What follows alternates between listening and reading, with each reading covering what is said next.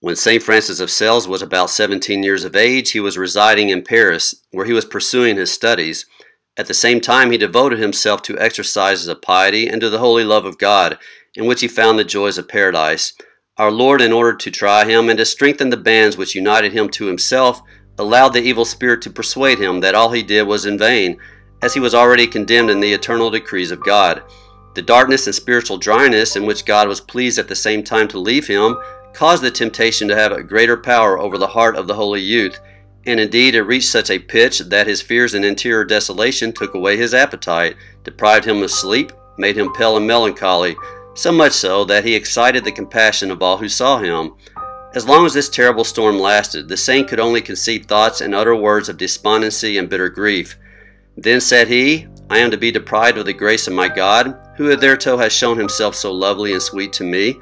O love, O beauty, to which I have consecrated all my affections, I am no longer to enjoy thy consolation. O Virgin Mother of God, the fairest amongst all the daughters of Jerusalem, then am I never to see thee in heaven? Ah, Lady, if I am not to behold thy beautiful countenance in paradise, at least permit me not to blaspheme thee in hell." Such were the tender sentiments of that afflicted but at the same time loving heart.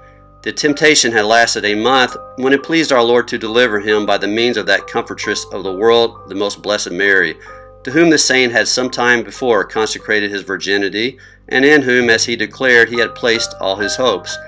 One evening, on returning home, he entered a church and saw a tablet hanging to the wall. He read it and found the following well-known prayer, commonly called of St. Bernard: "Remember, O most pious Virgin Mary, that it never has been heard of in any age that anyone having recourse to thy protection was abandoned."